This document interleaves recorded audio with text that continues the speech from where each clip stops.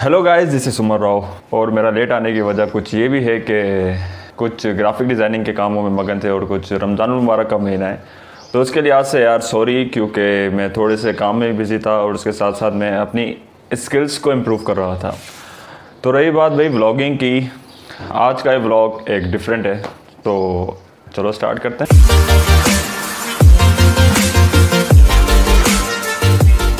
बहुत सी रिसर्च करने के बाद मुझे पता चला कि एक्चुअल में व्लॉगिंग क्या चीज़ है। व्लॉगिंग को जितना मैंने रिसर्च किया है, जो मुझे इसका आंसर मिला है वो कुछ ऐसा है। आप लोगों को एटलीस्ट मोबाइल या फिर कैमरा, दोनों में से कोई एक चीज़ या दोनों चीज़ बहुत बेहतरीन तरीके से आनी चाहिए, जिससे आप सिनेमैटिक शॉट ले सकें और अपनी एटलीस्ट व्लॉगिंग के तौर पर अपनी शूट कर सकें। दूसरी चीज़ में आती है एडिटिंग की। अगर आप एडिटिंग खुद कर सकते हो तो it will be good for you, because अगर आप किसी और के सहारे लेंगे एडिटिंग के और अगर आप किसी और के आसरे पर रहेंगे तो फिर आप मुझे नहीं लगता कि फिर आप एक बहुत अपकमिंग जाके आप इतने अच्छे ब्लॉगर बन सकेंगे, यूट्यूबर बन सकेंगे। इस लिहाज से भाई मैं बिज़ी था, क्योंकि मैं कोई प्रोफेशनल तो हूँ नहीं, क्योंकि मैं भी अभी प्रीमियर प्रो भी अभी बिल्कुल एंट्री मारी है। मुश्किल से फर्स्ट ब्लॉग के बाद से जो है ना, मैंने अपनी व्लॉगिंग की एडिटिंग जो प्रीमियर पे करना शुरू करी है।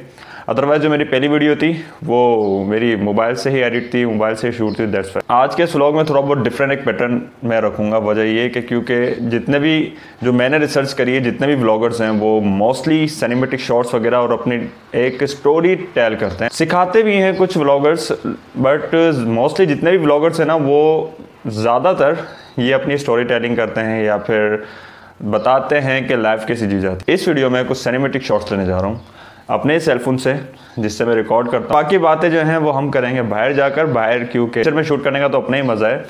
मोस्टली काफ़ी लोग ऐसे होंगे ना कि जो DSLR के आसरे पे रहते हैं, DSLR आएगा तो फिर एक सिनेमैटिक शॉट्स बहुत अच्छे आएंगे। लेकिन भाई मैं इस चीज़ के आसरे पे नहीं होता, क्योंकि आपको बस काम करना आना चाहिए। आपके पास सेल फोन है या DSLR है, it's not a big deal. इसके लिए भाई वीडियो को कंप्लीट देखते रहो, उसके साथ मिलते हैं बाहर। सब में सबसे प्यारी बात एक ये होती है कि आपको एक ताजगी फील होती है, ख़ासतौर पर जहाँ नेचर हो वहाँ पर। तो आज इस ताजगी के दौरान में कुछ सिनेमैटिक शॉट्स भी देखेंगे भाई आप इसी ही व्लॉग में।